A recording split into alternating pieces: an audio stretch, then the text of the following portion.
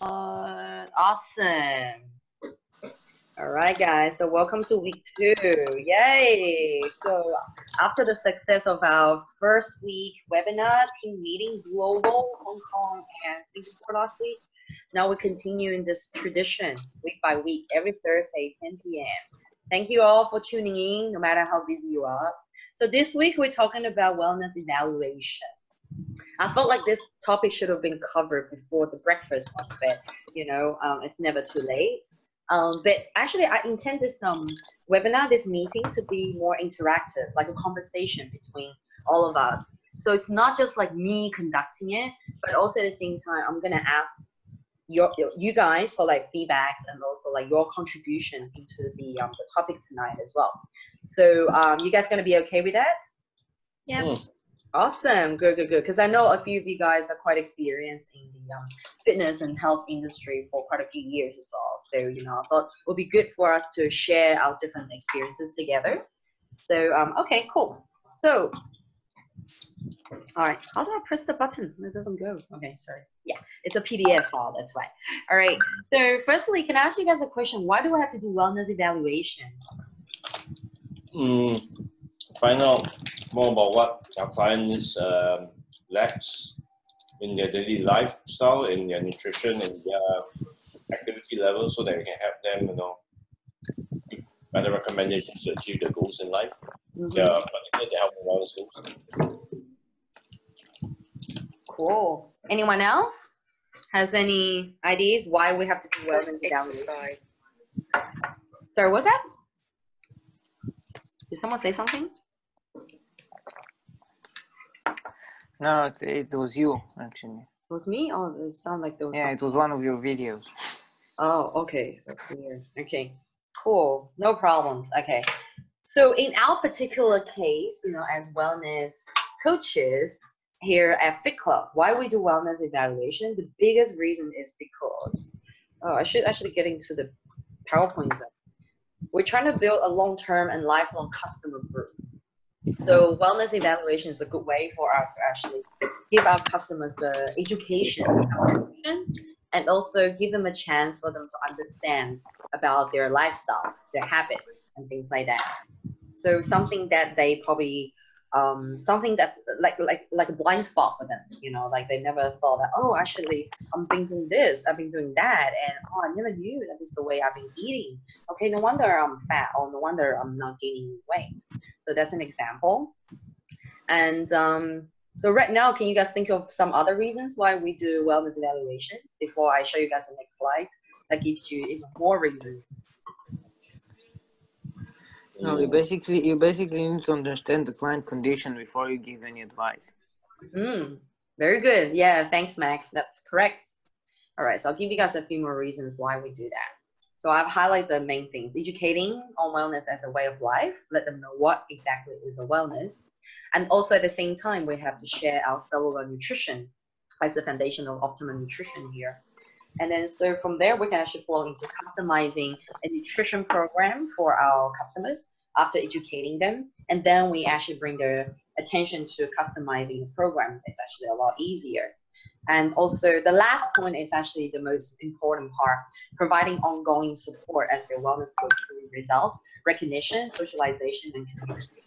So we don't only just do one-time wellness evaluation. We actually do wellness evaluation like, once a week or once every 2 weeks, once every 10 days. The period is really dependable, right? But we got to make sure we're always there for our clients and be there to provide them the support and keep them on track. All right. So anybody got any questions so far?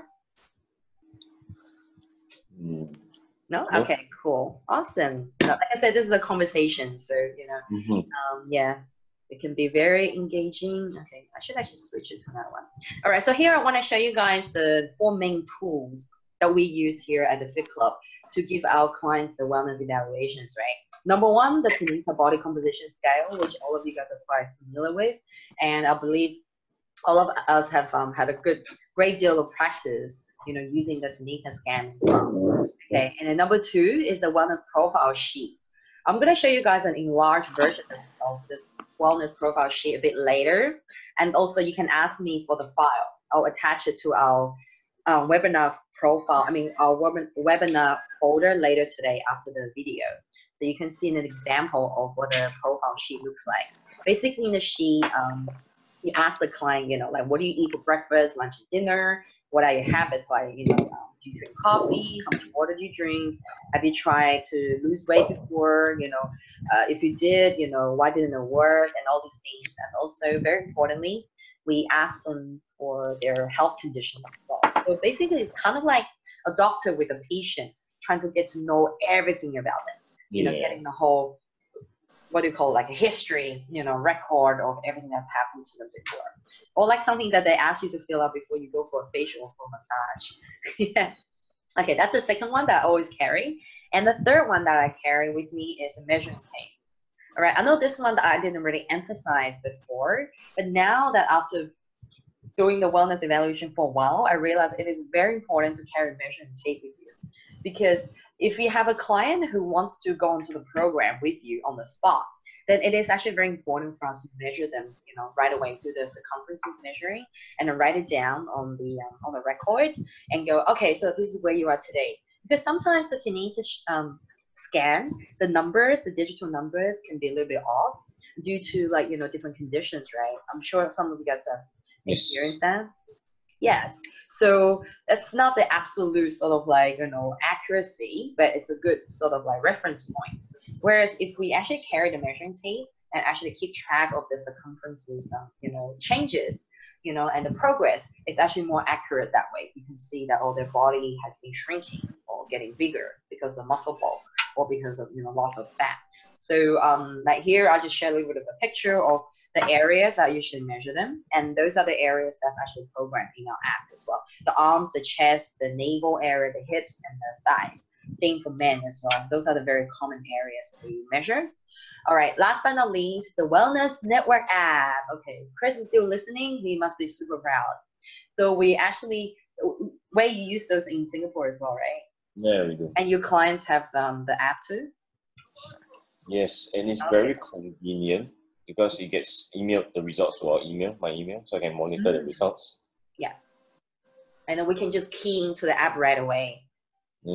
Yeah.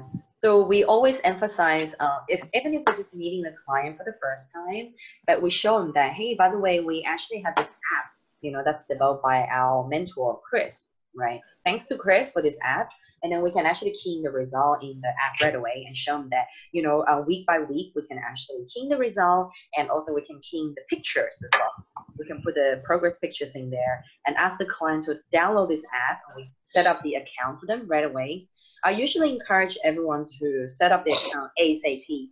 Don't leave it till a bit later, because if you leave it till like a few weeks later, then, you know, the work piles up and you have a lot of data entry to do, right?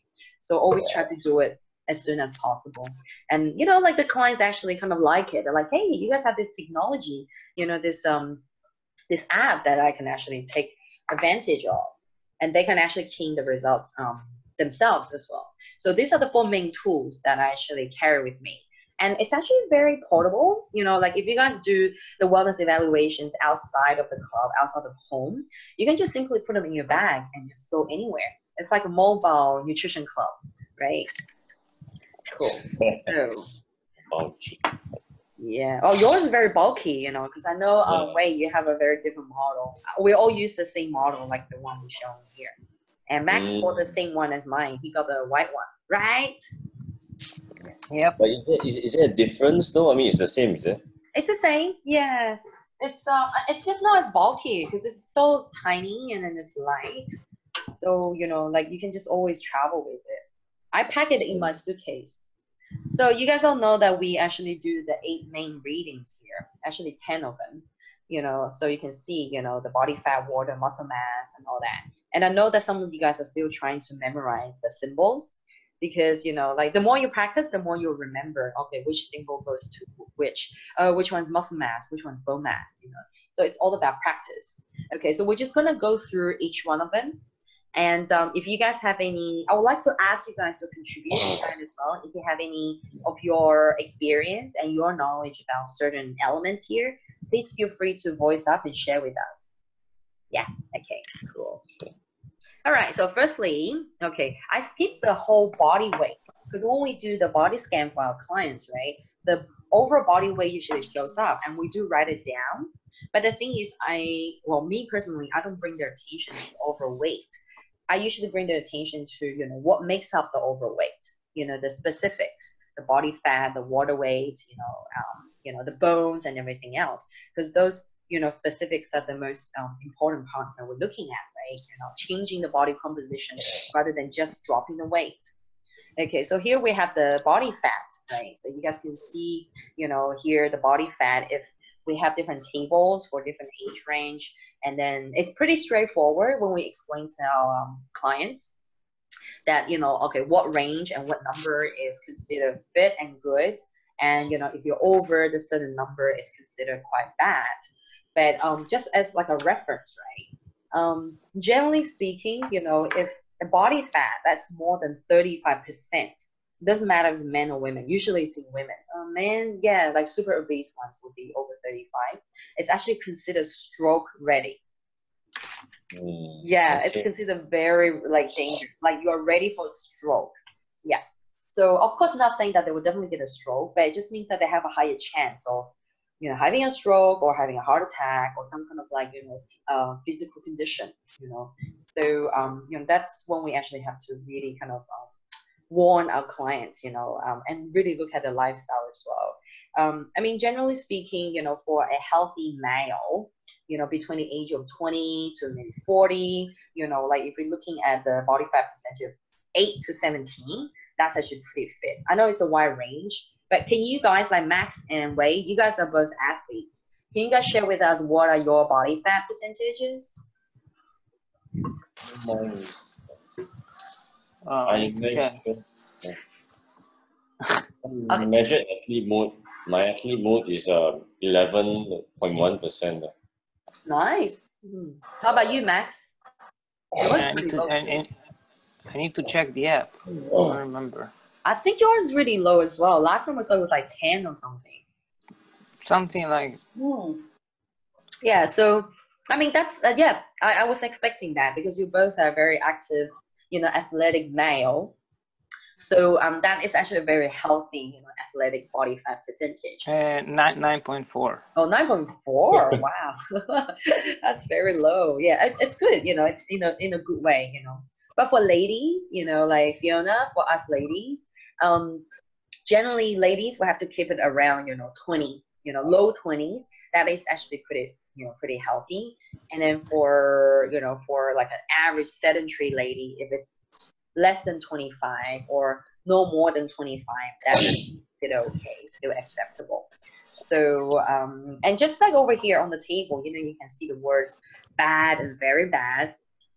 When I explain to the clients, I don't use those words because sometimes like we have to be a little bit more cautious with our words as well, right? We don't want to hurt people with the words like bad, very bad. Oh, your fat is so bad. Oh my God, that's very bad. What I do is I use two words usually. I use excessive fat, over fat, or even over fat might be a bit sensitive for some people. I'll just say it's excessive or very excessive. Or the word I use a lot is unhealthy. So if it's bad or very bad, I just say it's very unhealthy. But it's true, right? So do you guys want to share something about the body fat? Any sort of past experiences and things like that? Like if you explain body fat to your clients, what would you say? It's true that people get a very negative impression once they see anything that is like, even for ladies, they see anything like 20 plus and above, right? They'll be like, oh my God, is this very bad? And naturally, a lot of them get very negative about it. So what I feel most of the time we are doing is more of damage control and explain to them that it's good you acknowledge that we need to work on bringing down the body fat level. Mm-hmm. And then the next thing is to give them a realistic goal, because what they always tend to do is how much fat should I drop, and they keep thinking about dropping it to a level where it's more of it's not an instant result. And the mindset keep playing that they want that fat level that is good and healthy because Yeah. yeah, like maybe at 10%, when you are at 25 or 29%, and yeah, you don't get overnight results just from that. So this I feel it's our duty to explain that portion. Yeah. So over here, this is just a chart as a reference, right? I'll put up a better photo next time, but this one I have just like a visual guide to show people like, okay, so 20% looks like this, 30% looks like that. Let me see, 10%, 5%, 3%. Yeah, that's very dry. So I guess, for most of the women, if they're looking for something like the yellow bikini girl. By the way, that I don't think that's 10. Yeah, this one, I think that bikini girl is about probably 18 to 20, honestly.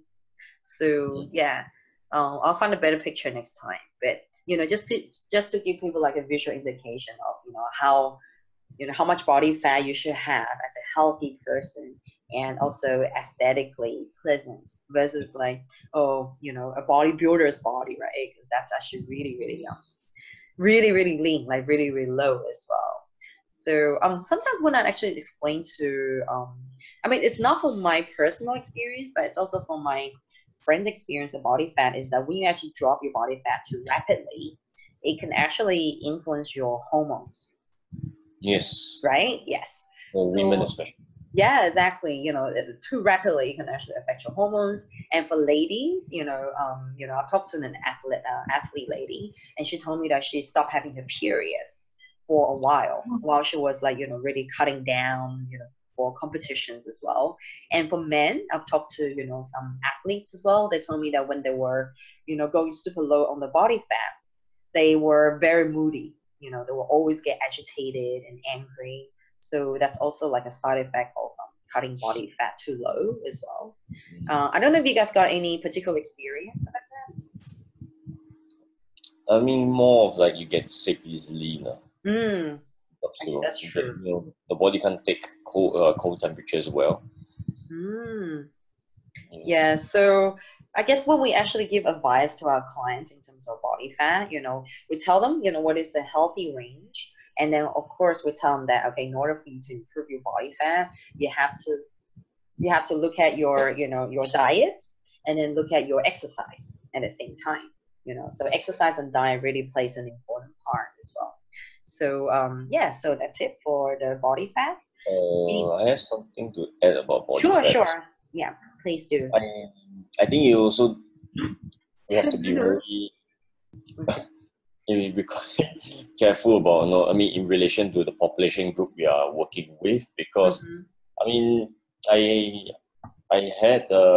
was involved in certain water sports athletes, like dragon boat paddlers and kayakers. And for kayakers, right, particularly in kayakers, when you're on the watercraft, right, even swimmers, water sports, right, they tend to put on body fat a little bit more easily, and dropping their body fat level too low is not going to be it might be detrimental to their performance, because you need the buoyancy to keep the body more afloat. If not, if their body fat drops too low and the muscle builds up too much, they are always fighting to keep the body up instead of horizontally advancing in the swim or in the kayak. So for them, maybe I'm guessing 15% to 20% is a good healthy range for male and female respectively in water sports. If not, if they start dropping body fat too low and they say, oh no, I'm getting slower in the water, then that's something to think about. So then again, you force the population group you're coaching, you have to be aware of that. Oh, right, got you.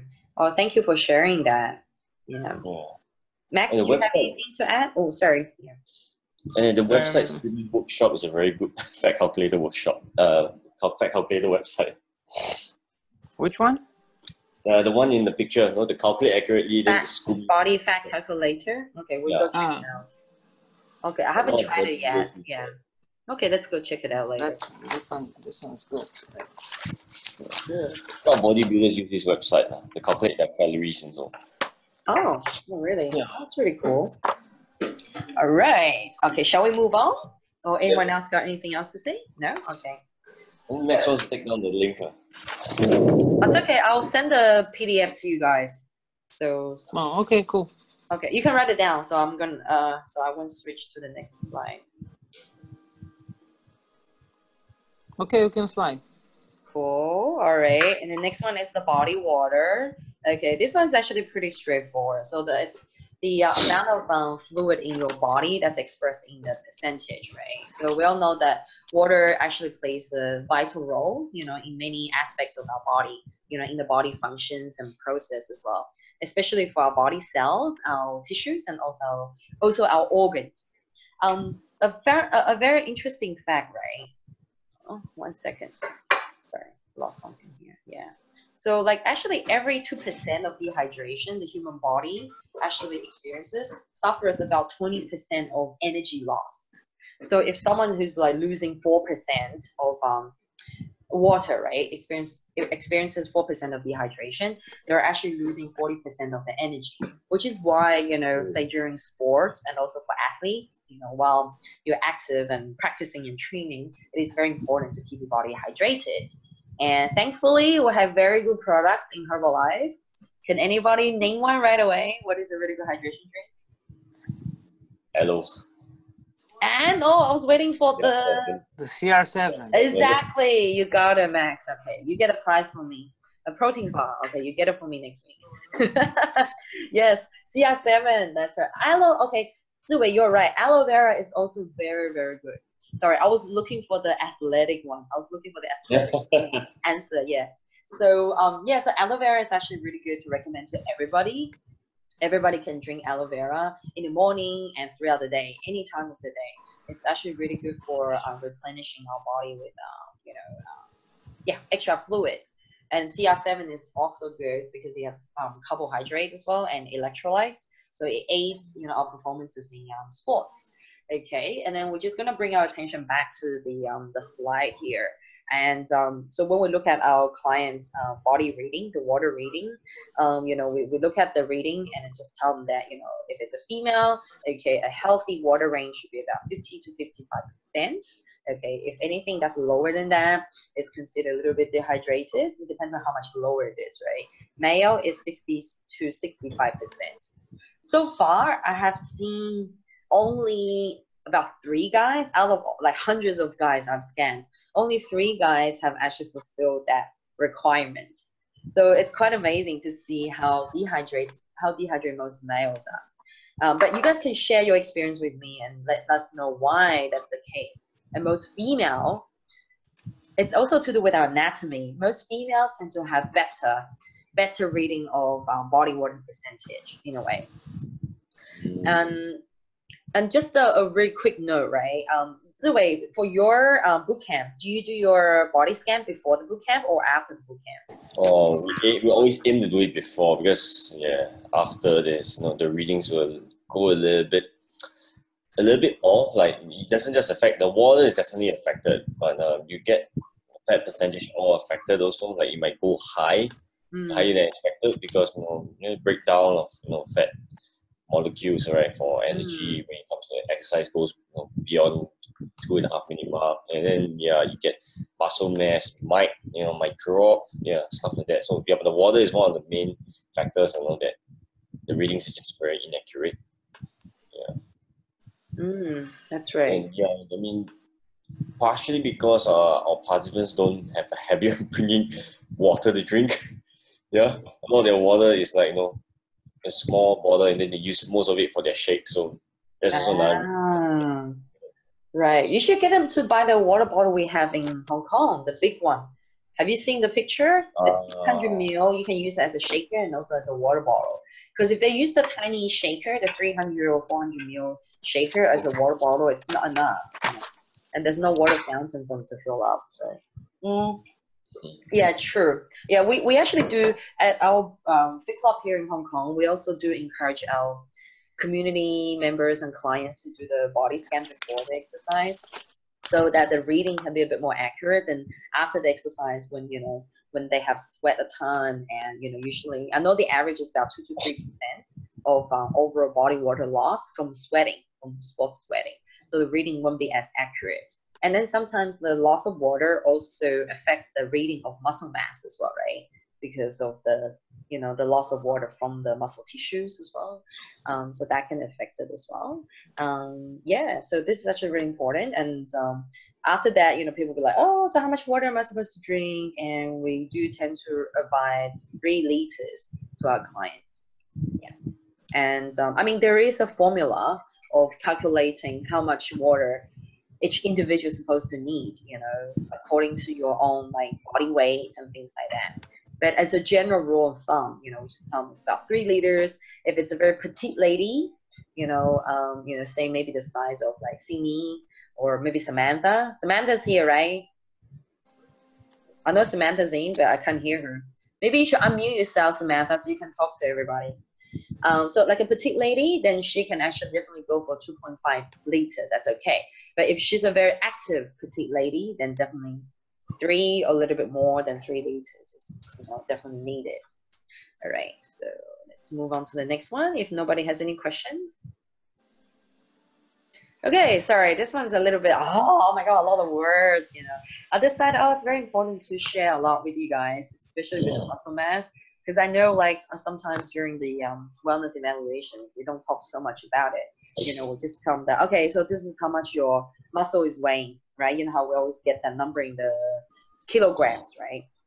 But then we also have to educate our clients a few very important facts about muscles. By the way, we only have about 1.5 minutes left for this chat room. I'm going to create a new link. When this is finished, I'm going to create a new link and send to the group, and we can log in again. So typically you lose about 1 pound of muscle a year after the age of 40, which is why, our metabolism actually becomes slower as we age as well, because it's directly to do with the amount of muscles we have. And also because of the fact that, a lot of us are protein deficient. We are not aware of eating enough protein. And, protein is the building block of muscle tissues, right? So the weight of muscle in your body, including your organs, and muscle mass naturally decreases as we age. So it is important to preserve muscle for a variety of reasons. And muscle burns more calories than fat, which is true. And so you can eat more without gaining weight if you have a decent amount of muscle, okay? Which means, we need to eat a decent amount of protein as well. So why is muscle so important? They also help to protect our bones, tendons, and ligaments, so we don't have so much bone fractures and things like that. So by saying that, it is very important to advise our clients to do resistance training, weight training, and eat protein. So I'll talk about how much protein intake that we're supposed to have in another time. But maybe one of you guys can just quickly suggest, from your coaching experience. They're not athletes or what, because they exercise quite a lot in a week, So they're utilizing the muscles quite a lot, and they're just not eating enough. They just follow the guidelines of this is how much you should eat. I feel that we tend to underestimate the amount of protein we should eat. We tend to do that. Not just in the shake, but in our own solid meals. We tend to underestimate, and a lot of people, they don't really make it a habit to eat a lot of protein. They may make it a habit to eat carbs like rice, because it keeps them full at the instant. They put it in the mouth and down the throat. Somehow when it comes to taste buds, it keeps them more fulfilled in their hunger compared to meat. This is just something I notice when I speak to them about getting them to eat protein. Right. So let's interview Samantha. So Samantha did you gotta unmute yourself now. So Samantha did our 4-week challenge last month or 2 months ago before the new year. And then so Samantha went through this very sort of like vigorous sort of nutrition plan with us, where she had to take a lot of protein, right? And you have to track how much protein, carbs, and fats you ate every day in order for your body to experience the result, right? Do you want to share with us a little bit about how you felt about that in terms of eating a lot of protein every day? I think that's pretty okay with me, because I actually always love meat. And although I also like carbs very much, like I like pastas and also like sweet stuff as well. But I never ate very little meat, so that wasn't a big problem for me. But I feel like so when you prep your own meals, that's quite easy to do. So like maybe a slab of chicken breast or fish, that's very good protein already. But if you, I think it's harder if you don't have time to prep meals. So this is kind of what I'm experiencing now. So I go to work and sometimes I have to go out to eat, and then there's always not very enough protein. So yeah, I wonder if that's a problem for a lot of people, especially people who have to work all the time and don't have a lot of time to prep meals. Yeah. I believe, Go on. so Right. okay, I believe why a lot of places don't serve a lot of protein in their meals that you order, right? Is meat is more expensive. Yeah, that's true. They fill up with carbs. Carbs are so easy. Yes, I guess it requires a bit of preparation, even if it's just you know, say if we supplement a few things like a couple of snacks and our breakfast with our, you know, shakes, right? But we still have to sort of prepare. Like we need to know ahead that, hey, okay, say for someone who's trying to build lean muscle mass, right? How many shake am I supposed to have today? And also, is today like a training day? Okay, today's a training day, then I need to, you know, pack my protein shake, for example, post-workout recovery and all that. So it is really kind of like, it does require a bit of, you know, beforehand preparation as well, for one to get the results, right? But for, I guess for general sort of like maintenance, then I think as coaches, we can just roughly give them a number, right? And I mean, the calculation I use is 0.9 times every kilograms of body weight, right? That's the minimum, you know. It's kind of like, say for example, for protein intake. It's too much, according to science anyway. Too much? Yeah, 1.9 per body weight. It's no. advised 0.9 for 0.9. No, okay. Not Yeah, 0.9 gram. 0.9 gram. So it's not 1 gram yet. I mean, we can round it off to 1 gram. Yeah. So that's the kind of like the minimum, like the sort of standard that your body needs. But of course, according to the different goals and, you know, needs, right? I mean, desires, then we can do the calculation, you know, by converting your body weight into pounds and times by how much, you know. So yeah. So I mean, there are different sort of like theories out there, but I guess as long as we meet the minimum protein intake for general sort of health maintenance, then it should be okay. But we can also look at the specifics, right? Depending on how we want to coach our clients as well. Mm-hmm. Anyone else got anything else to add here? I have a question. Mm-hmm. Hi. Yeah. Yes, we're here. Yep. I have a question. So, for people who would like to build more muscle, maybe a lot of guys, they might ask us, because our shakes, they're like the same amount of protein and carbs, right? But so what did they ask? So why don't I take you know, like one of those protein shakes out there instead of your nutrition shake? Why? How is it different? So where you wanna answer that, and then I'll add something. I mean, commercial brands of protein, right, has a lot of protein inside, just pure protein. But people fail to understand that, you know, for protein to be the consuming and the absorb, right, into the bloodstream, to fit into the muscles, right, to build muscles, you need, it's not just the protein, it's, you know, so many things like the multivitamins and minerals. They are the transporters of, you know, of your nutrients from, you know, once you digest the food, it goes through the digestive system, the GI tract, it goes into the bloodstream, and the bloodstream takes it to the muscles and the cells, okay? And that's how, you know, you get your protein molecules to your muscle cells for repair and building. So what a lot of commercial brands of proteins have is it's just pure protein inside, you know, and maybe some extra fillers like sugar to make it tasty, you know, sugary sweet, and, you know, yeah, that's about it. You don't have the multivitamins inside. to transport the proteins for to build the adaptations of growth and repair of the muscles. So you're just emptying yourself of protein, and maybe half of it will go to waste when you go to the toilet. Not all of it gets absorbed efficiently. Okay. Yeah. And also another thing about commercial brands, from my experience, is that when I take commercial brands of protein powder, I get very heaty and a lot of phlegm build up.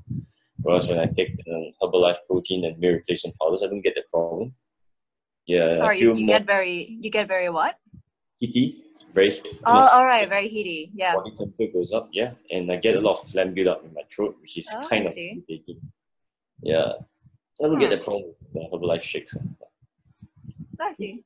Did you get more bloated when you were taking other protein shakes from Yeah. outside? Very Because that's bloated. something I got. I used to get when I used to drink, but before Herbalife, when I drank other protein shakes, I would fart a lot actually. Yeah.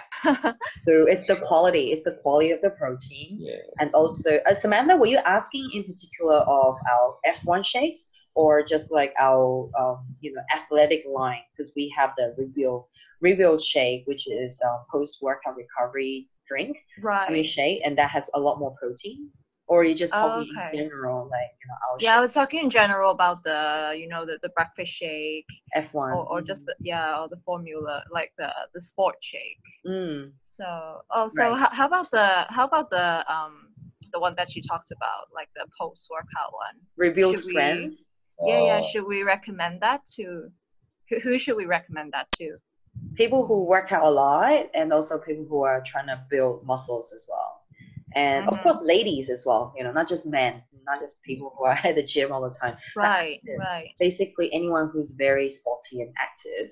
And for ladies, we have different formulas. Like for men, very, very active ladies, we can do the full dose, the 2 deep scoops from rebuild strength.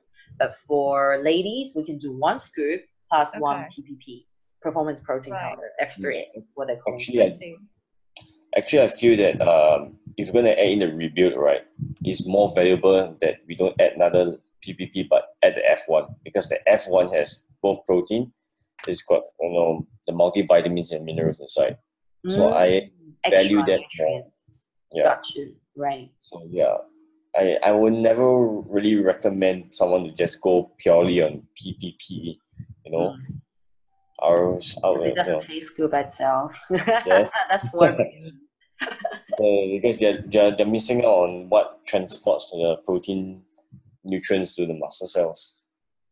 Cool. I like that. Yeah, I need to write that down. The other nutrients we have in the shake help transporting the protein into the body, into the cells. Okay, cool. Thanks for that. I need to write that down.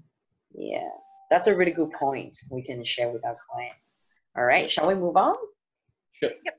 Yeah. Okay, we still got 16 slides. Yeah. Okay, this one we can quickly talk about, and it is also something that we do show our clients, because every time when we finish doing the scan, you can see the reading next to the muscle mass. It's like, what's that number? Most of the time, people will get like a 5, right? So 5 is like healthy standard. How they come about this physical rating is actually by the amount of body fat and also the amount of muscle, the ratio of the muscle and the body fat, to calculate that, whether if this person is a bit over fat or a little bit like, large frame obese, or this person's a bit too skinny, too little body fat, or this person is like an athlete, thin and muscular. I think, Max, I think yours is like thin and muscular, right? I remember yours. I was like, wow, I haven't seen that for a while. Do you remember your physical rating? I'll tell you in a sec. Yeah, I think yours is like something muscular. I remember it was like thin and muscular or something. So if you see the athlete next to it, that means usually an athletic body has that sort of like amount of muscle mass. Yeah. 8. So it's not okay. This one, the obviously the number changes. The number changes as we as our clients' body fat and the muscle ratio changes as well. Did you find it? 8. 8. Yeah. Thin and muscular. Yeah, I'm right. Yeah, I remember your reading. Yes. Because the other day his clients were super impressed. I don't remember mine. Well, you should. Actually, you can actually share yours as a reference. you know, to show people that it is possible to get, you know, an athlete's body composition, you know. So something to inspire them, right? Oh my God, I want to get 9% body fat. Okay, let's not get too carried away. All right, and the next part is the BMR. We always see that 4-digit number, right? Like whether it's 1,500 or 1,700 or 2,000, everybody's basal metabolic rate, BMR, is very different depending on your body size. So if you're a smaller girl or a smaller guy, skinnier, then obviously your metabolic rate is different. It's smaller. I mean, smaller number. If you're very tall, 180, 190 centimeters, with like, you know, very broad structure, then obviously your body's burning more calories, right? It is the minimum level of energy your body needs. And also we can see it as the minimum amount of calories you need to eat in order for your body to function properly. You know, like in order for our body to function, you know, we need to take into account our, you know, nervous system, our liver, our organs, you know, all these things as well. And yeah, here it says you burn calories while you're sleeping as well. So this BMR actually takes up about 70% of the calories you burn in a day. Yeah, that's actually quite a lot. Imagine if we are like, you know, active, you know, if we're doing sports and doing all these walking around, running around, then, you know, you can imagine how much your body burns in a day, right? So here's like a very important note I've got right here. Did we lose Max? Yeah. Okay, that's all right. We'll keep going. We'll pop back in. Low metabolic rates are a sign that you are not eating regularly, and which is critical to maintaining a healthy metabolism. So this is something that we need to really remind our clients, you know, in order for you to lose weight, you cannot just skip meals. Some people would just like go the extreme, you know, take the extreme approach by, you know, skipping meals. I'll just eat less. That means there's less calorie in, right? You know, but in fact, that is why you're laughing, Zhe. Yeah. A lot of people do that, you know, skip meals thinking that that's the way to go. Yeah, because that's the thing, right? The formula of less calorie in, more calorie burnt out will cause weight loss. That kind of concept has actually impact people in a bad way. You know, because a lot of people ask me like, is it true that, you know, if you want to lose weight, you just eat less calories, but you burn more calories, as opposed to like eat more calories and burn less? You know, I mean, scientifically speaking, that is true to a certain extent, right? But then a lot of people are very fixated with the fact that, okay, that means I'm just not going to eat then. That means there's no calorie in. And if I'm not going to do exercise, so that means I'm just going to limit my calorie intake, right? But that's actually really, really bad. Sometimes they call it the metabolic damaging. You can damage your metabolism by doing that. And also another very important and very fatal thing is that you're losing your muscles if you're not eating, right? So yeah, so you're losing your muscles. Yeah, we don't want to lose our muscles. We want to lose body fat. So which is why, like in Herbalife nutrition planning, you know, we set it so that we always eat protein at every meal. Yeah. So I'll share more of that with you guys later as well. Yeah, so any more questions about basal metabolic rate? I'm actually still not very clear on what the significance of BMR is. So you say here low metabolic rate means but like, so is there like an ideal range, or? It's hard to give it a range because everyone's body is different, but you can see, okay, how the number come about is actually calculated by your muscle mass. Yeah. So it depends. Sorry? The height of and the weight of the person goes into account also. Yes. Relative to the muscle mass. Yes, the whole frame as well. So so basically, I can actually look. I don't know. So do you know if there's a table or something somewhere? Because I haven't found that yet.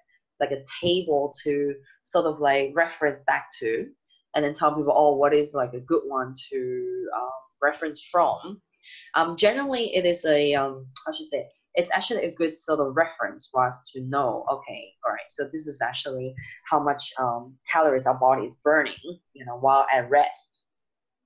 And say for someone who, okay, for example, right, if someone who's really doing the whole calorie control diet, you know, I'm controlling all the calories, I'm trying to eat, you know, very low calories, I'll tell them that, you know, as little as you're eating, your number should not go lower than this number I'm giving you. Because if it goes lower than that, it's very dangerous. Okay, for example, if Hmm. your number is 1500, for example, by the machine, right? Let's say your BMR is 1500, and I'll be like, okay, cool. So if in a day you're busy, you're not eating much, okay, but you gotta make sure that you are still at least eating 1500 calories. You cannot Right. go So it's a number to tell you how much you should eat, right? How much intake. But it's not a figure that tells you whether, like, unlike all the other stats, it's not something that tells you how fit you are. Is that right?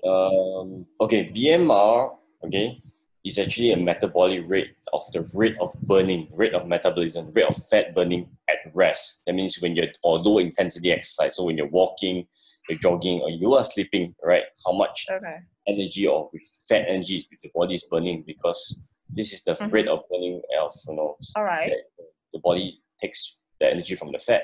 Okay, fat takes a long time to burn, and when the body is not in urgent need of energy, it takes the fat to burn, right?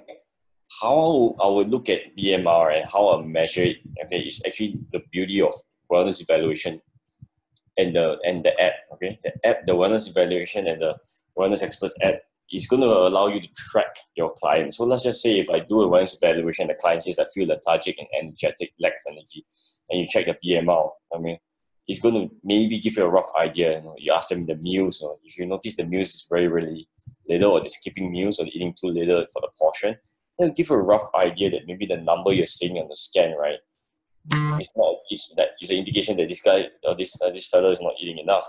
So what you will do is maybe give them a meal plan, and tell them the breakfast they have their shake, and maybe an extra shake if they are feeling hungry. They're trying to skip meals. That's not the way to go. So once they are following the plan maybe for about a week and a half or a week, you take the second reading, and if their BMR is going up and they're saying they're feeling better, and there's a good indication of telling you what's a good BMR for this individual, because every individual is different. Okay? If their BMR is dropping and they're telling you, oh, I don't have time to follow the meal plan, or I'm eating lesser. Okay, anytime the BMR starts to drop lower, and the questions you ask them tells them, the evaluation you ask them tells you that oh, he's not getting a good, he's not following the plan, and he's not feeling well, and that's also a sign that this person needs to eat more also. So Okay. this is how I So- measure it. So Yeah. is going up usually better? Actually, if it goes up, it's good. It goes up Yeah. because more muscle mass and the person's eating well. However, most of the time I see that they'll stagnate at a level, Right. stagnate at a number, and that number, if they're really the body is functioning well, they're not cranky, they're happy, they tell you that I'm good, then that's most likely something that is optimal. But then again, it varies, because if you're handling younger children and they're growing taller, BMR is going to go up, There's the bigger bone Right. structure, taller height, more muscle they're going to put on. Okay. Cool. Thank you, Wei. That's a lot of good information. Yeah. Okay. All right. And then next to the BMR, we have the metabolic age, also the body age, and that's also dependent on the rate, metabolic rate, and also our muscles as well. So if the age indicator is higher than the user's actual age, then the user needs to improve the basal metabolic rate again.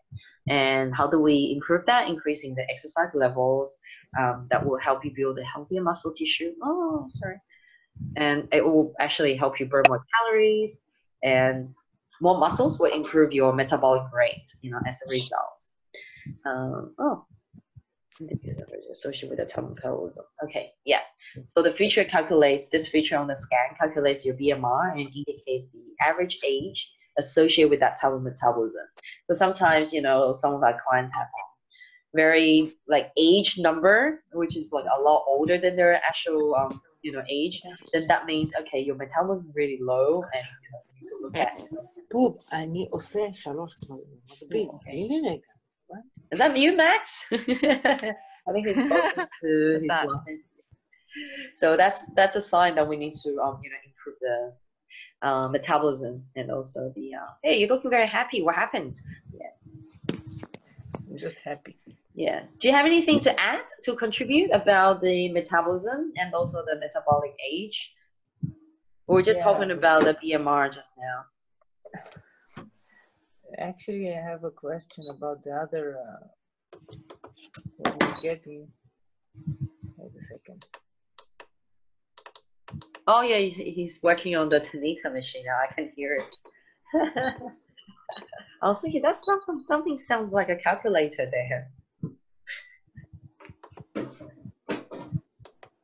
What are you doing right now? Are you setting something?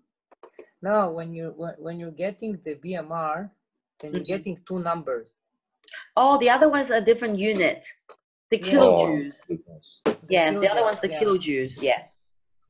Different unit of measurement. Yeah, So it's the basically same, it's the just same different thing, unit. right? Yeah. So yeah, because the other one seems a lot bigger, right? Yeah. So we usually go by the big calories. Yeah. Okay, so the next one is the bone mass. Yeah.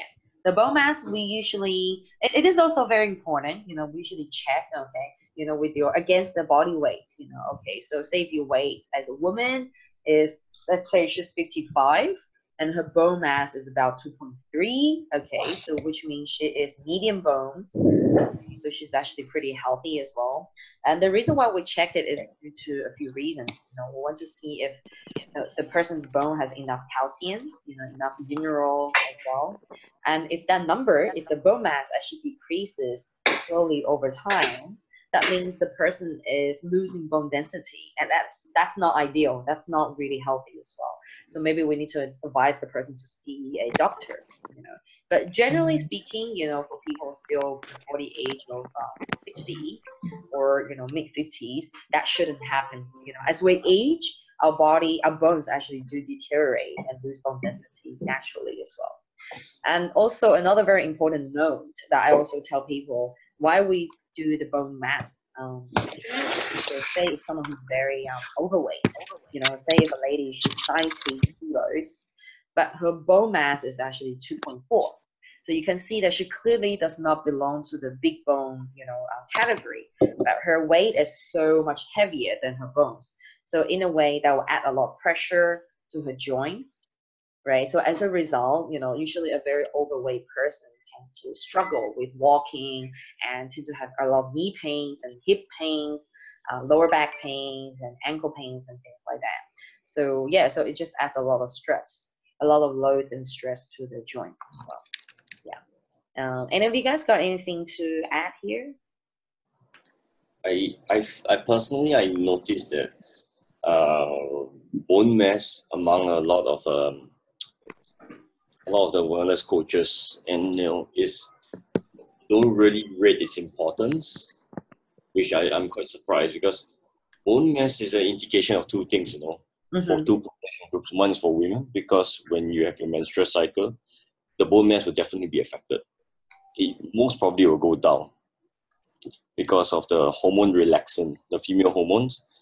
That's going to do a lot with the calcium ions, calcium molecules, okay? And it's going to do a lot of fat level. So bone is one of the things that, you know, make it more brittle for women, especially during the menstrual cycle. And there's something to think about when, you know, for Cal Plus, the supplement, or calcium, the calcium magnesium. XCal, right? We call it XCal in Hong Kong. Yeah, correct. The calcium. So yeah, another thing when you buy a calcium supplement, which is what I mean, Herbalife is wonderful, is that, you know, it's got a good balance of magnesium and calcium, because without magnesium, calcium cannot be absorbed into the bones. It's one of the prerequisites for calcium absorption. So if you're buying a calcium supplement with no magnesium, you're just dosing your liver with a lot of kidneys, a lot of stones, you know, your kidneys, sorry, with a lot of calcium stones. And lastly, the other population group I like to point out is kids. So if their bone mass is dropping at they're doing the teens, right, then there's something to be concerned about. Kids and, you know, pre-teens, you know. We'll start another one in 10 minutes. Yeah, because the bone mass is always, you know, developing. It should be developing. So if they're dropping down bone mass is an indication of their calcium and magnesium diet is lacking in their diet. Right. Cool. Thanks for sharing. Yeah, it is actually important. I do check it, and then I guess the more you do the body scan, right, the more you actually remember the number. You know, generally the ladies between 50 to 75 kilos, they get about 2 point something kg. That's actually quite healthy. Yeah, so, but it is important, yeah. So, okay, next one. This is the most important one. We always leave it to the last, right? On our little evaluation sheet, the visceral fat, also the internal organ fat is always the last item. It doesn't mean it's the least important one. It's the last, but the most important one here. So I know all of you guys have experienced a lot of visceral fat readings, for different people. So you look very tired.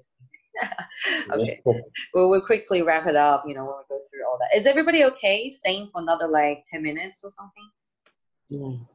Okay, cool, awesome. Yeah. So we all know that the visceral fat is the fat that surrounds the internal organs, right, in the trunk. So someone who can actually look very skinny, especially here in Asia, but she or he could have very high internal organ fat.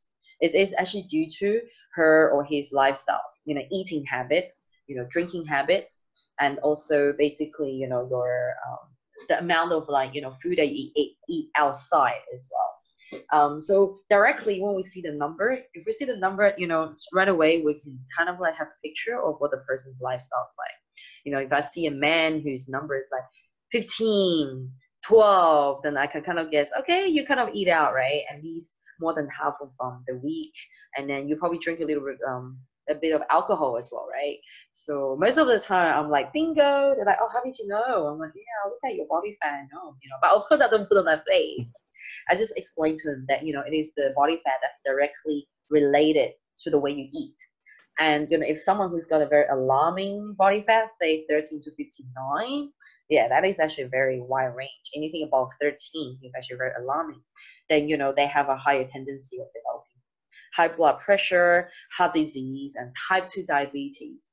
Do you guys know that type 2 diabetes is actually the number one, number two, I can't remember. One of the two top ones, of raising sort of a world epidemic right now. Like almost, I don't really know about the rate in Southeast Asia, but I know that the other day, like, Max, I hope you don't mind me sharing, when I met some of your clients the other day, remember? Yeah, sure. Two of them were actually diabetics. There were 4 of them, right? 4 Indian clients, and 2 of them actually diabetics. Imagine, that's like 50%, just happens to be in that group. I was actually very shocked, how high is the diabetes rate. And it is actually really directly to do with the way you eat, the food that they cook for themselves as well. And I usually show them this picture, explain to them what exactly is the visceral fat, through the pictures, they can actually see visually, oh my God, it is really the fat that's surrounding internal organs. It is not a fat that you can pinch. That's subcutaneous fat. This is the kind of fat that would drop. The clients will see the fat drop once they start to clean up the diet. Once they really start to, fix their nutrition and start to eat clean and healthy, that visceral fat will definitely drop. And it usually drops very slowly and incrementally by 0.5. So on the right-hand side, you can see an MRI scan of, the fat, that's beneath the skin versus the fat that's deep inside the body. I know it's not super clear, Jane, but do you have this slide separately? Sorry? Do you have this slide separately, or? Yeah, we do. Yeah, we do. You want that just by itself, right? Yeah. Sure. Yeah, I can separate. send you. I can send you guys the pictures individually as well. Yeah. So and you will get a copy of this presentation after the video tonight as well. And this is also something that I always explain after showing them the pictures, just to let them see that in the blood vessels, a healthy blood vessel has not much visceral fat. I mean, it doesn't have any visceral fat built up, so the blood flows smoothly, into the heart, into the brain, perfect blood supply. Once, if you look at the picture on the right hand side, number 3. Once the blood vessels clogged up, with all the visceral fat, the blood flow cannot get through, right? Can you imagine what's going to happen to our brain and our heart when the blood supply doesn't come through? Yeah, so it is, sorry, a bit disgusting. Yeah, the 2 pictures down there. But sometimes the strong visuals can really, Samantha is like, I don't want to look at it. So, okay, I'll quickly skip this picture now. Yeah, so after explaining all that, I'm showing you guys a very enlarged version of the evaluation or questionnaire that I always keep in hand. I have this booklet here. So basically, this is just like an extract of the wellness evaluation.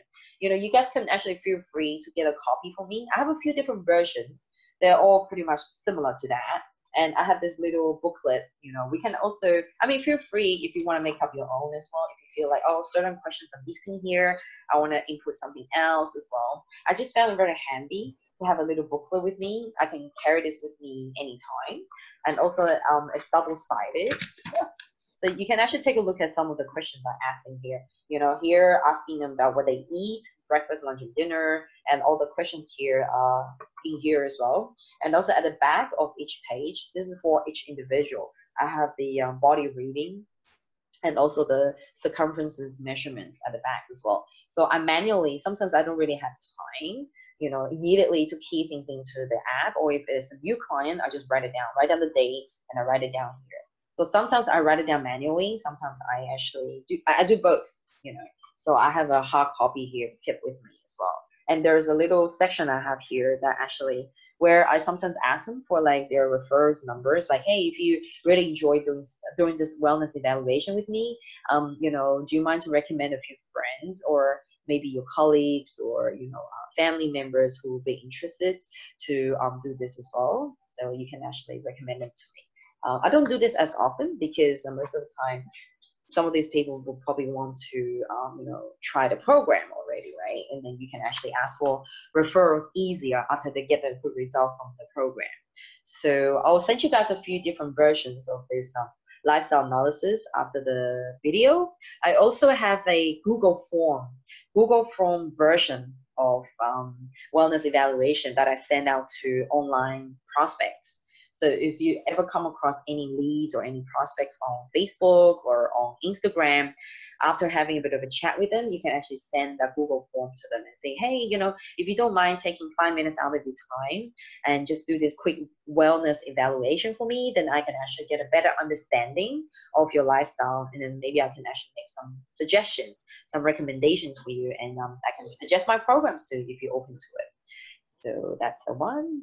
And I usually actually do this while I'm doing the analysis. After explaining everything to them, I get a really good detailed profile of what their lifestyle is like. And then after seeing all the readings, obviously the clients will have a lot of questions, right? Oh my God, how can I improve my body fat? Oh my God, how can I improve my visceral fat? This and that. And then this is our job to explain to them about the breakfast. I'm showing you this slide from last week. You remember the blood sugar, right? So I'm gonna quickly skip through this part because then we can actually bring their attention into the breakfast. Like, okay, so you want to improve, then what do you eat for breakfast? Okay, this is what you eat. Okay, oh, no wonder, and introduce about that breakfast concept to the prospect. These are the part you guys saw from last week.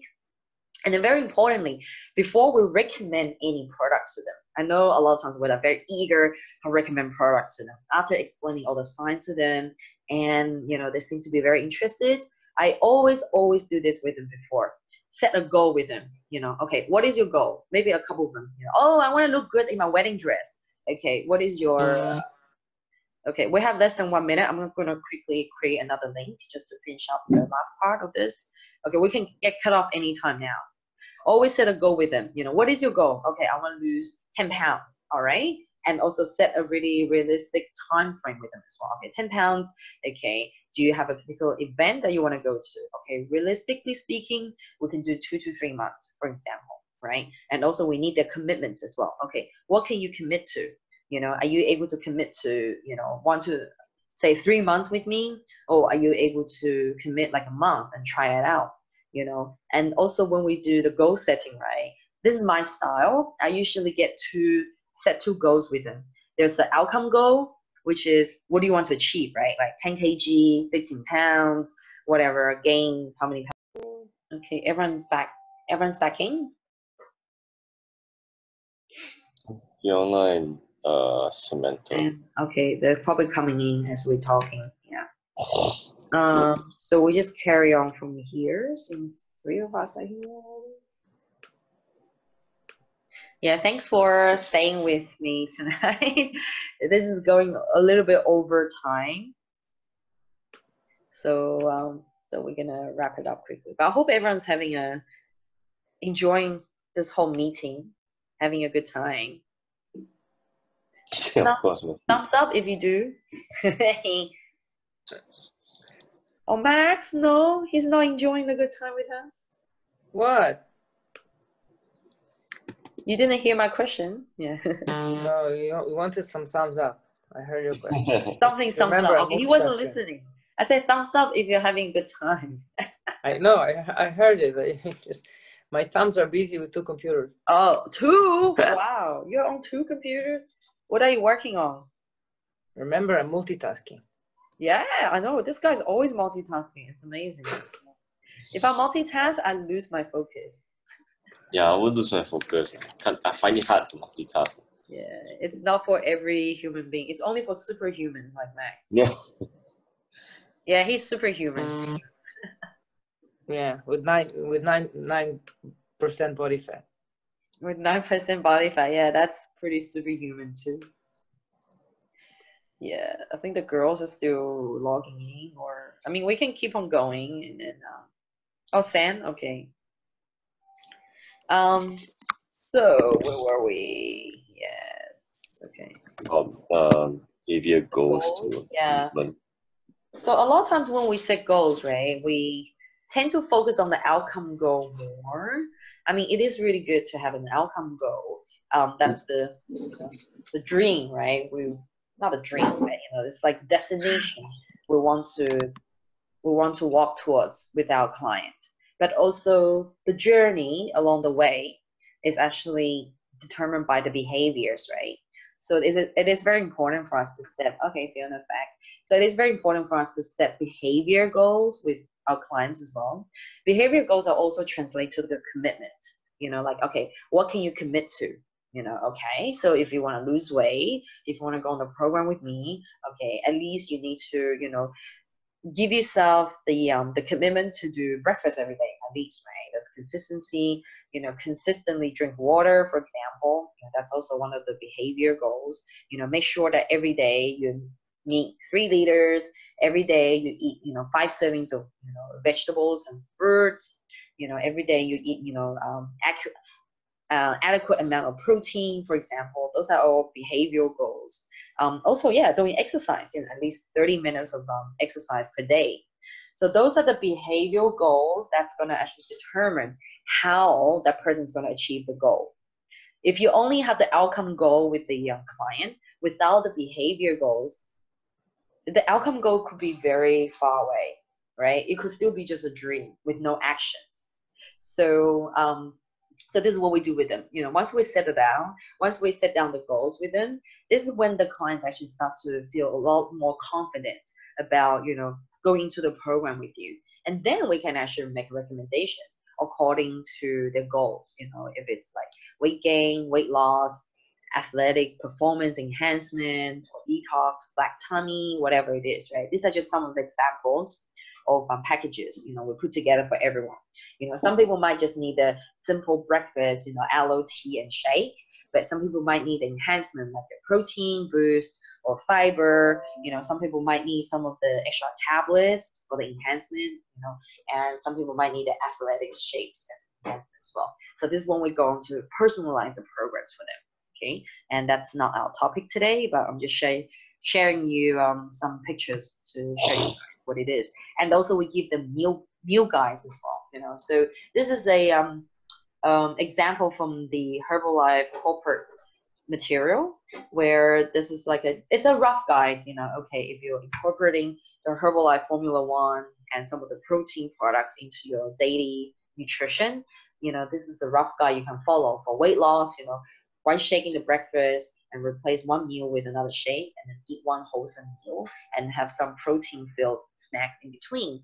Everyday nutrition, just replace your breakfast with a shake and have 2 wholesome meals. And for weight gain, it's pretty much 2 to 3 shakes a day. The best result for weight gain, muscle gain, it's actually good to have 1 shake with every meal. You can drink the shake as a dessert.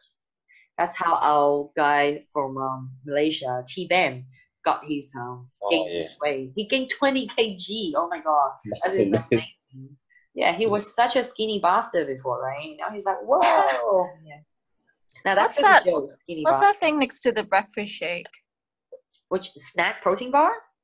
The Again, weight gain breakfast. Oh, it's The a shake yogurt. plus. I think it's a yogurt. Okay. Yeah, because for weight gain, they need to eat something else on top of the shake. Only drinking the shake Ah. is not going to be enough for them to, gain weight. So the Yeah. shake is like a good addition, nutrition addition on top of I their actual food as well. And then you can see there's a little can snack. It's actually a protein beverage mix, which we don't have here in Hong Kong.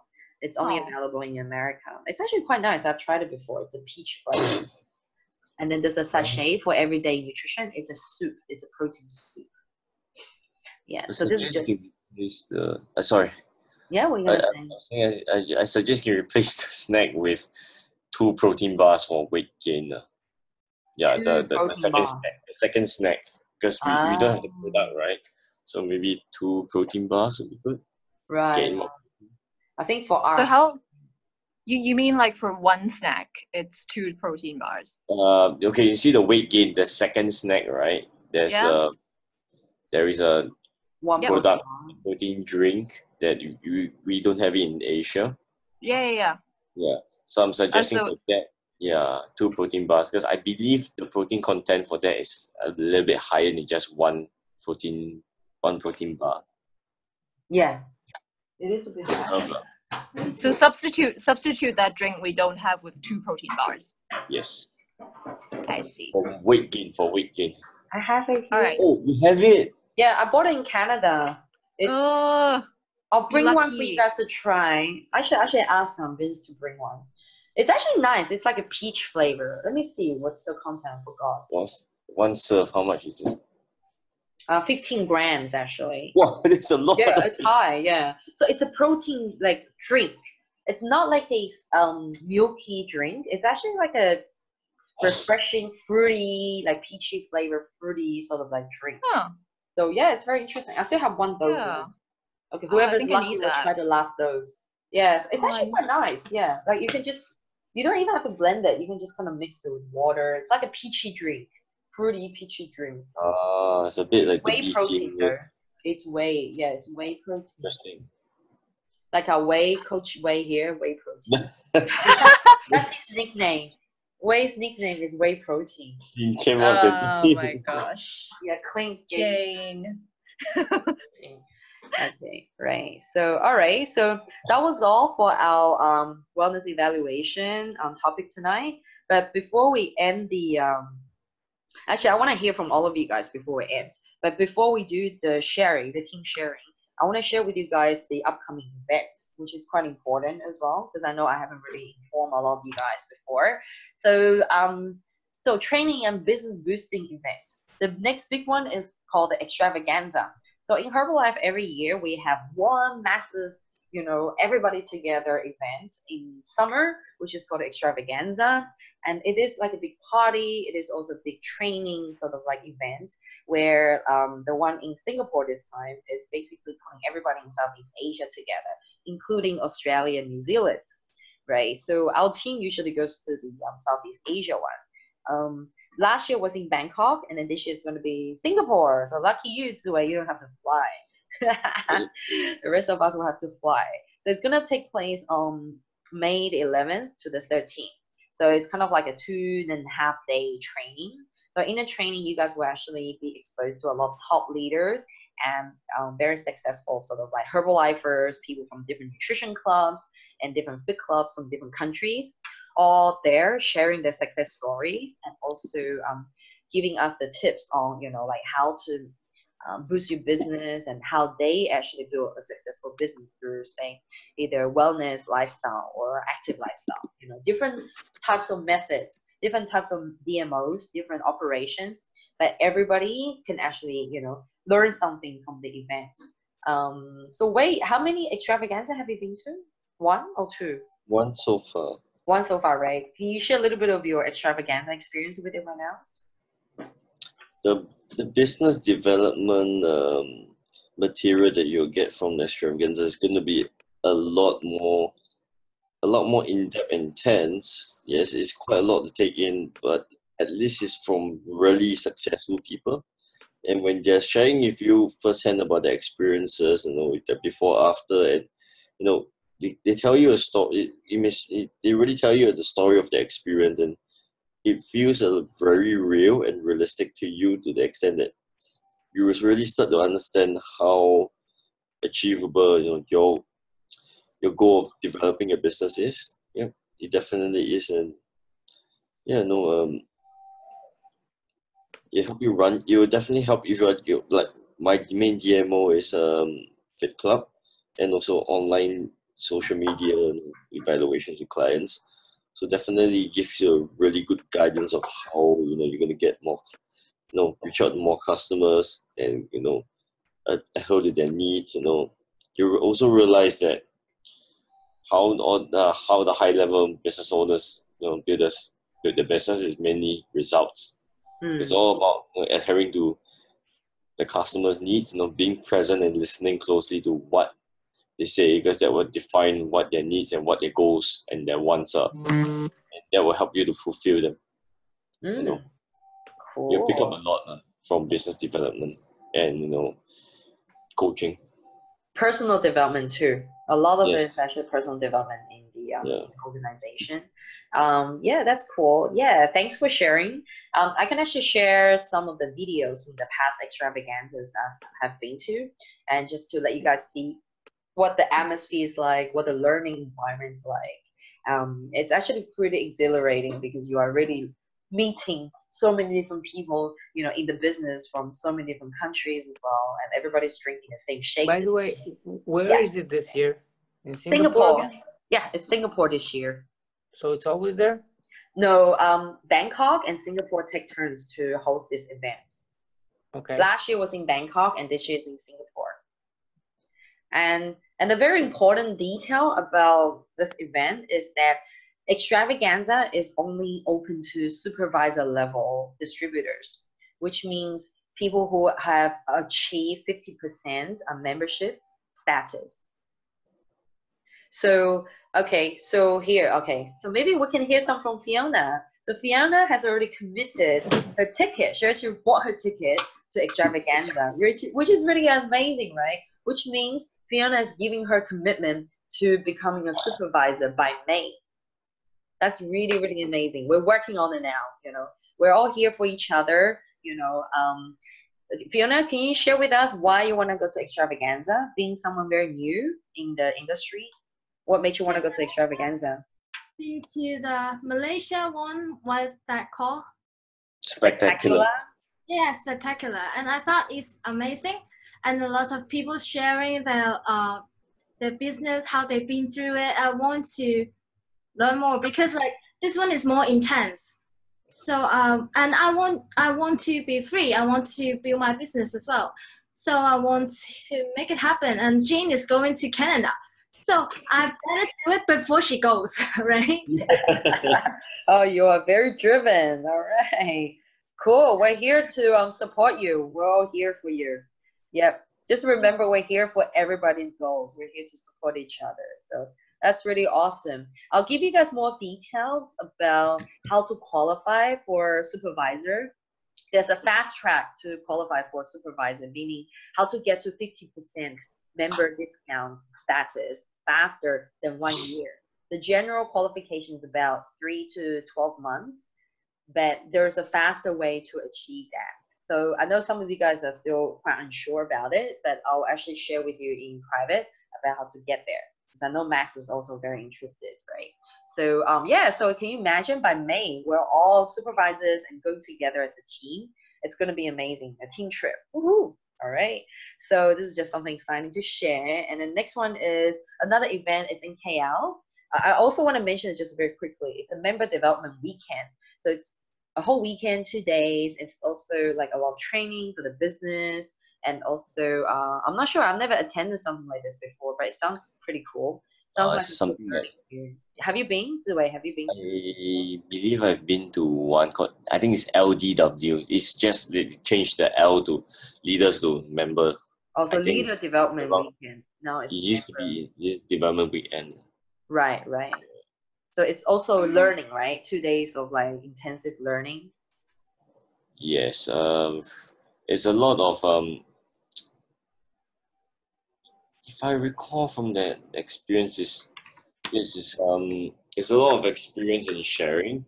However, it's not something that is it's more personal. I feel it's not on a large scale like spectacular and extravaganza. However, it's a little bit more personal. So I feel that the presenter tends to be a bit more comfortable with a smaller group, smaller crowd, and they tend to share a little bit more personal experiences, which actually will help. You can relate to it very well, and it will aid you in applying what you learned into practice. Cool. So yeah, so if you guys want a trip to KL, this is open to all members. So we can all go as well. It's happening in April 14th and 15th. Okay, and okay, I'm not joining for this one for sure. You want to join this one for sure, or you can't? I can't. You can't. Okay, you're traveling that day, right? No, KL is closed for me. Oh, okay. KL is what? I can't get to KL. Is it because of your passport, right? Or... Yeah. Oh, that's interesting. All right. So this is a something that I want to share with all of you guys. I like to end the presentation with always like some cool philosophy. You guys can screen cap this or just grab it from the slides after the video. So what it takes to be successful, what it means to be a good wellness coach. We need to have a burning desire to change our own life, and we need to have the willingness to learn something new all the time, always learning, and also a willingness to work. Yeah. So really be committed to our work. Doesn't always mean hard work. It means smart work and hard work at the same time. So just a little reminder for everybody, which I found these 3 things really, really useful and golden that I remind myself with, right? And just before our next week, I want to ask you guys, you don't have to tell me now, but I would like to hear maybe just like a quick something from each of you guys. We're already in February, right? Today's the 1st of February. Have you guys thought of what kind of new action do you want to take for you to achieve a good result this month? Whether if it's like a personal health goal or if it's a Herbalife business goal, if you can think of a new action that you can take, that you want to take to achieve a new result, feel free to share with us here now. But if you need some more time, then yeah, you can share with us in private in the chat group as well. I'm restarting going to the gym because I missed a lot of sessions. You want to start going to the gym, right, Max? Yeah, I need to restart. Cool, awesome. Good for you. We're here for you. Anyone else? Oh, sorry. I want to be more serious about myself and then my business because I was quite down yesterday and before the day, so I was like not really serious to doing exercise and for eating, so I have to get back on track. And of course I need to talk about like to people more about the business and then make friends. A guy I just talked to today, he said I was quite pushy and then like quite hustle. I have to change my attitude as well. Yeah. Oh, he said that. Okay. Yeah. Okay, you can share with us how you talked to the guy and what did you say to me. You can share with us later. Like share the conversation with me if you like, and then we can help you find a way. So basically, Fiona, the new action you want to take is to change your attitude and change the way you talk, right? Yeah. Okay, this cool. Is important. I can't talk. I can't really speak to 2 people. Oh, you can. I think it's just about you learning new ways, adopting like new ways to talk to people. And that will actually benefit you, in your life and also for your business. So don't look at it as a bad thing. Yeah. Awesome. I'm not perfect also. All right. Next person.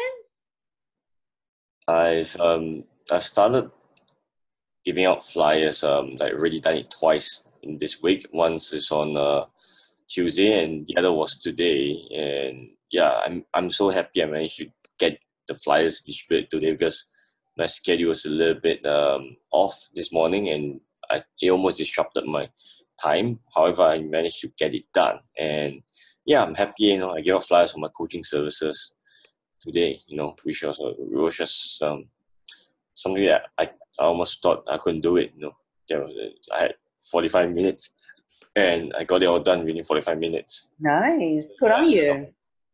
Yeah, I'm going on the social media and doing a flyer, so all channels all out. You know, I'm being more aggressive. You know, sending out the message and offering my services out. Massive action. That's amazing. Good for you. I'm so happy for you. Samantha? All right. Can you hear me? Yeah. Yeah. So I guess I'm the newest member in the group. So just starting. I set up my social media platforms. I'm on Facebook. Work it, Sam. Yeah. Yeah. So I'm on Facebook. I'm on Instagram, and I'm starting to put up content and sharing it with some friends. And I think I've been getting more people to like them today. Cool. So that's slowly ramping up. So that would be one platform that I could utilize to like share events. And so basically I'm right now I am just, you know, trying to share my own journey first to get people's attention that Sam's with this really like new healthy fit lifestyle, and what's going on. And actually some people have been asking me, some people have sent messages to me saying that, wow, you achieved such good results, what did you do? And so I've been telling them a little bit about the fit club, like the challenges and stuff. So yeah, so there could be some leads there. So I'll be working from that. And yeah, so personally, I'm still working out, going to the gym, but I really need to I really want to build more muscle.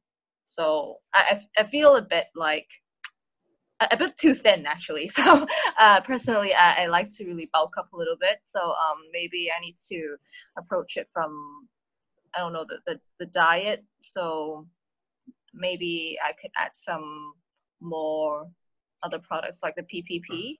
Yeah, performance protein powder, and you can try the rebuild after workout as well. Yeah. So yeah, maybe a drink one more shake a day to do that. That's good. I'll send you guys a chart after the video, which is more detailed about how to personalize your nutrition with our products as well. So you can take a look at the weight gain part, and and then you can document your progress as well, right? You know, to show that, okay, I got very lean, and then I want to build up a little bit more muscle. Then, you know, then you can see progressively with your body, the changes your body goes through. Yeah, cool. Thanks for sharing, Sam, and welcome aboard. You know, thank you. I'll just quickly tell you guys mine. Okay, so the new action I have decided to take is to actually include my miracle morning routine again. I've actually stopped practicing my miracle morning routine. For those of you guys who has never heard of miracle morning routine, basically it consists of some reading time, some meditation time, exercise, of course, and I think it was finished recording. Exercise time, you know, visualization time, and what else? It's the acronym is SAVOR. So what else have I missed? Yeah, I've got everything right. Silence, you know, affirmation. Yes, one was affirmation. So I give myself a bit of affirmation. So I haven't been practicing that for a while, a few months actually. And I felt like, you know, I kind of lost the grip of starting my day. And my days could usually go a little bit wonky. Like, you know, I run out of time for this, I don't have enough time for that. And then today I decided to take new actions, meaning that, okay, I need to practice my miracle morning again. As soon as I got up, I'm like, you know, screw the cold. It's so cold, but I'm not going to be a victim of this cold. I'm going to fight it. So I got out, I practiced my miracle morning, and that really set a good tone. It's like eating good breakfast, right? Set a good tone for the nutrition for the rest of the day. And I was like so focused for the rest of the day because I knew that, Jane, you know, you're doing something new, set a good tone for the rest of the day, and you can be more productive. And as a result, I complete all my to-do tasks for today for the first time in like years, you know. So I felt so good, you know, and that really goes to show that when we want a different result, we have to take different action. Yeah. So yeah, that's my sharing. So I think we should probably end the meeting now. Sorry to take so much of everybody's time tonight. It's almost midnight. Yeah. Thank you for staying up so late. Anyone else got anything else to share, to say before we go? No? No? Max? No? You're upside down, so yeah, that's okay. I'm All not right. upside down. You all are upside down. I'm okay. Really? We're all in the same direction, you know. So awesome. Perspective. Yeah, so I think just a quick, I mean, while we're here, I think on Friday evening, I'm at the club with Fiona, right? We're doing boot camp. I mean, social media boot camp, right, Fiona? Tomorrow night, okay. And then Saturday, Sam, you want to meet for like doing social media and goal setting, right? Yep. Yeah, Sure. that's right. Yeah. So Fiona, if you're free Saturday lunchtime, feel free to join us. Like we can do one together, the three of us together. We can do some, goal setting together as well, and then some work together. Yeah. And then Max, you are still confirming with your friend about Saturday, right? Yeah, probably it will not happen on Saturday. I'll ask her tomorrow again. But if not, then she will come next week. Okay, sure. Okay, let me know. Great. Saturday. Sorry, I used the last. Sorry, were you gonna say something? What time? When? Saturday. Up to you, girls. Yeah. Around 1 p.m. For lunch. Lunch and meat. Okay. Yep. We can do at the club. Yep. Yep. Sure. Cool. Pack Cool. a lunch. Yep. Awesome. All right then. I'm gonna set a task list for you girls before we meet up, so we can be productive. Homework. Yeah. Well, Sam, you still have 15 names, right? Yeah. Yes. Yeah. All right. And Fiona, you got your list already. I remember you underlined those names. Yeah. And you said they need to lose weight. Yeah. So trust me, when you start to write names, you're like, oh my God, I know so many people. They all need our help. Yeah. Once you start to do it, you'll know what I mean. Okay. All right. So everybody, thanks so much for a long night tonight. It's really happy meeting. Have a good night. I'll speak to you guys soon. Good night. Bye. Bye. Bye. Bye. Mm.